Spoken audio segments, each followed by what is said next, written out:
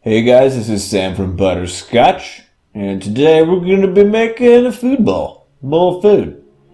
So on the left you can see the art asset that was from the original Quadrupus Rampage from 2.5 or 3 years ago, when I first started making art. And what we're going to do, because Quadrupus Rampage 2 is going to be a thing, is update all these old ugly looking assets. We can bring them in their glory back into the new game, but looking way, way better. So this walkthrough is just going to be, this time lapse is just going to talk about a few of the things that I'm doing with Inkscape and how to do them yourself. And you'll notice there's a lot of, if you watch my mouse, it very frequently will snap to the bottom left corner of the screen where things will happen. I've actually advanced my hotkey usage using a program called Auto Hotkey, to the point now where it controls not just setting opacity, which is done in the bottom left corner next to that O colon section down there, but also the stroke, which I just changed just then, but for most of the time it's actually changed just with hotkeys, so I never have to take my hands off the keyboard.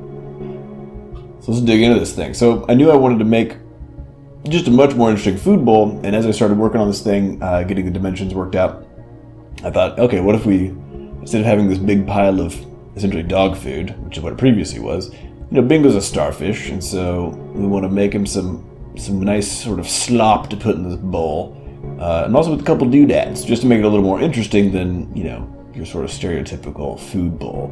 So what I'm doing just now is basically just roughing in what I think the shape of the final chunks of food are going to be. And they're not perfect, and you'll see them change actually quite a bit as we go here. But as I'm getting this bowl figured out. But what I'm trying to do is basically just get a sense for how they're going to occupy the available space that I'm giving them in the artifact, which is it's 100 pixels by 100 pixels. So I got this sort of laid out, and now I'm doing some work to try to fix some problems I generally tend to have with perspective stuff. And so I'm just doing a lot of addition and subtraction, and then modifying the nodes and scaling the nodes to bend them around such that they look more like how I think they should be. You might see me occasionally reach up and interact with one of the older artifacts that's up above, and that's because I'm actually grabbing the style, and then you can hit Control-Shift-V after you've copied something, and it just pastes the style of that object. So it's a very fast way to move colors around or stroke sizes or opacity and stuff. So throwing some food specks on this bowl just to make it, not quite so clean. And the thing on the left that looks like a tree branch is going to be some sort of fish bone, and the thing in the back right will be a fish head. So now that I got at least the shape of the bowl sort of figured out, I'm like, well, may as well just go in here and hop in and do a few pieces of detail just to give this thing some dimensionality, because it's feeling a little flat. Got these lines in here, fiddling with the color a little bit. And you notice I oftentimes just start with very bright, like almost fully saturated blues or reds when I'm just doing the work. I find it helps me pick better colors at the end. I don't know why. I don't know if it's just because it's super saturated, and so I just want to make something that's also super saturated, but things tend to be a bit more lively. Now I'm coming in here and, slapping some lines in again to start filling out what I think this form should look like. And you'll notice that this essentially happens in phases. So we just did the big shapes, and now we're starting to do a bit of this detail work, but they also inform one another. So as we go and some of these details get laid in, you'll see that the shape of the overall object starts to change as well, depending on where those details are placed, which is basically random. So coming in here, dropping in some gross markings. And then for these finer details, drop the line stroke down to 0.5 stroke width.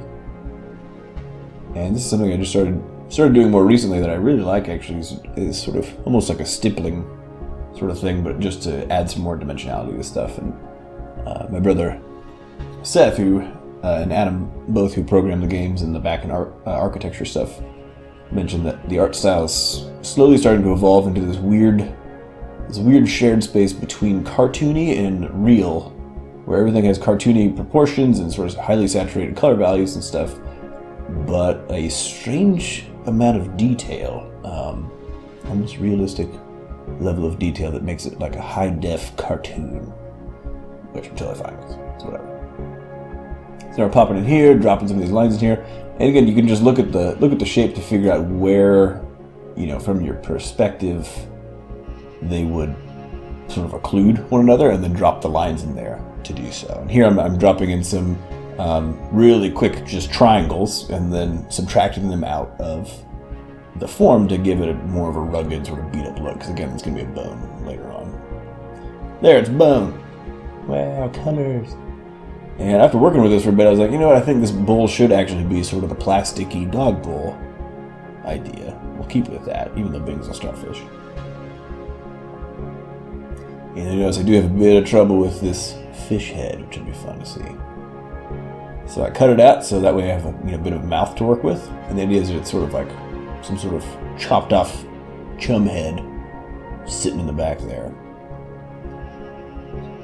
That has an eyeball.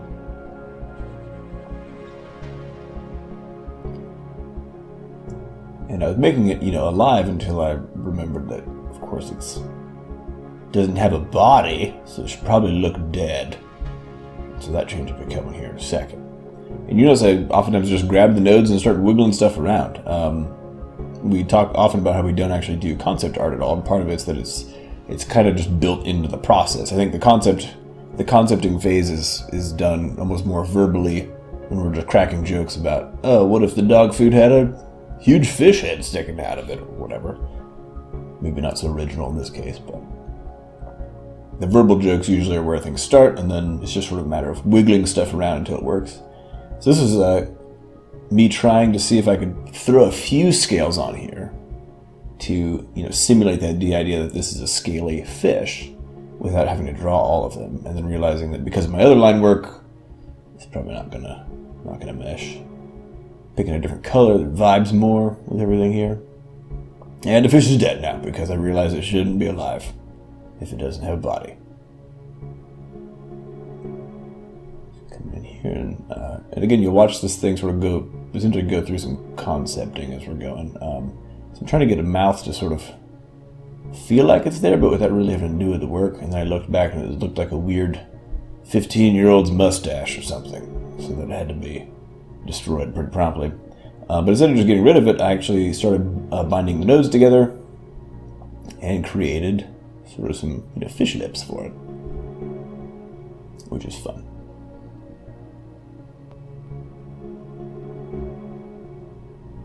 And that really quick shape you saw was just me duplicating the object, drawing the shape outside of the object, and then multiplying it with the underlying one so that I just got the shape of the lips.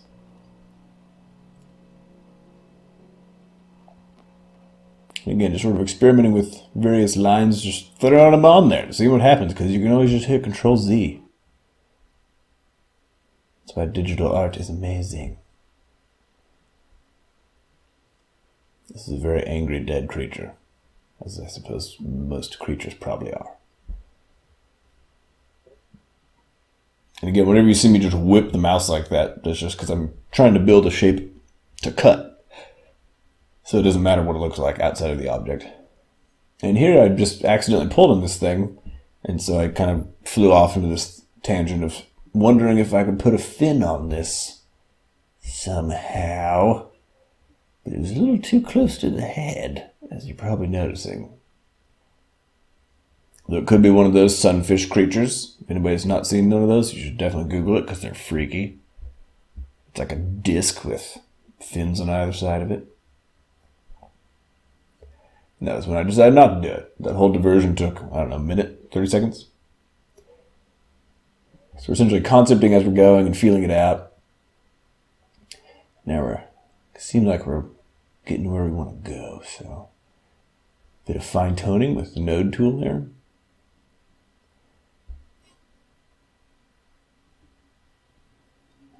And keep in mind, if you're using the node tool, you can hold Control and click on a node to change the curve type. So it'll cycle it between cornered or curved or whatever else. And here I'm basically doing some structural work, and this is actually really important stuff that sort of gets breezed over, is that every so often in your project, it's really, really crucial to take a moment to make sure your groupings are all handled correctly, because again, we don't use layers at all. So you want to make sure your groupings are done correctly so you can really easily change, say, all the shadows at once, all the objects that are the same color, lots of different stuff. And if you let it just build up over the course of a project, which will happen in a later time lapse of some moss, it's not fun. So here I'm coming in here, and after I've laid down the shadow, just laying down some spots to subtract out of the shadow to make it look like, you know, there's some depth, some difference in depth there for light to interact with. Come in here, do the same thing on this. And again, once it goes outside the shape, I don't care, because I'm going to delete it anyways.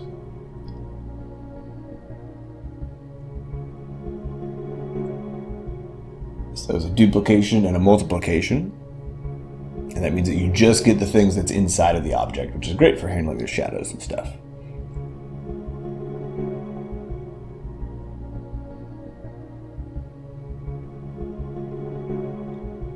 You'll notice that this deep purple that we're using for the shading starts looking a little bad on the yellow.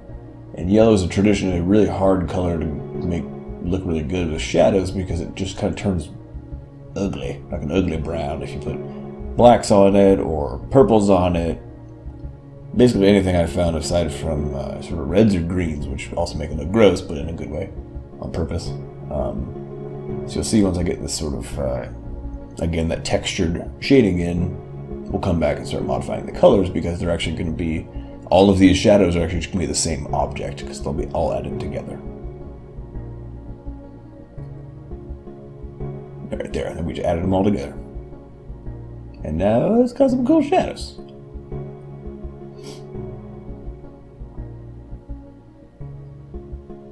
And using colored shadows will elevate the look of your art a ton. I didn't realize that until after the original Quadrupus Rampage, which was shocking. Because apparently you learned that in like the first year of art school, but can't win them all. So we're coming back in here and, you know, trying to drop in some other details to make this bowl look, I don't know, more reasonable, I guess. And this is going to be an interesting evolution as far as figuring out, you know, how to engineer this visually to do what we want, to be interesting and not to be sort of a weird piece of plastic with some marks on it that don't really make sense. And again, as someone who maybe has done a lot more art, or even has a much more critical eye, there are certain parts of this that don't make sense from a shading perspective or whatever else. But you gotta keep in mind that we're always on this for a combination of speed and if it looks cool enough. And if it crosses both of those marks, then if these little specks shouldn't have that much shading under them, well, that's just fine. Just happy little food specks. Then become the Bob Ross of Inkscape. Maybe I should do that actually, now that I think about it. Alright, so moving the individual nodes, trying to get this little line of shading right, and this is actually going to take pretty much as much time as it took me to make. Most of this is to figure out the shading on the bottom of that thing, which we'll come back to in a sec. This is coming in and just for the bone piece, again, the bone is not actually pure gray. It's got a little bit of some other color in there, and then adding some white on there just to give it some shine. And we'll add the highlight pieces on top of there as well. And just for this one and for Quadrupus Rampage, I've been simplifying the art a bit so that there's not two layers of highlights and shadows for objects and items. It just adds a layer of complexity, which, while I think it makes things look nice, it takes a little bit too long. It doesn't add that much if you're being super good with your shadows. Go back here and make this, this dead fish head look all gross. And then I realized that it was full saturation, super duper blue, so we had to change it around. And keep in mind that things like yellow work really well on as a highlight, and especially on greens and blues. Come in here and add a little bit of details. And these details are going to be the span of a pixel, but it's the accumulation of all the 100 by 100 pixels in this thing that make the thing look really, really good at the end of the day. So It's important not to sweat them, but also to not, forget them. As long as it looks good enough. This is what I was talking about as far as watching me flail around a little bit, trying to figure out how the heck this bowl works. I haven't looked at any reference art or anything for this, so I'm just kind of throwing crap in here until it looks good. What I do here is to create sort of a very varied depth feel to it, which you'll see once they all get in their proper place.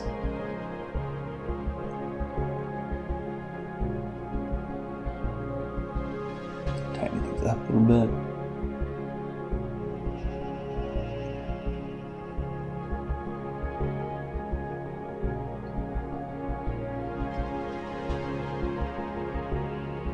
Like I say, a whole lot of art is just tedium stuff, like moving nodes 4 pixels. So if you're into it, good on you. Okay, so it's almost done, but something looks a little weird. So what I'm doing here is just duplicating that line, bringing it up a little bit, turning it into a path, and then turning it into a shadow. So I can add it in. So it almost looks good, and I realize, oh, that's why, because I need to add this final little sort of shadowy bit here.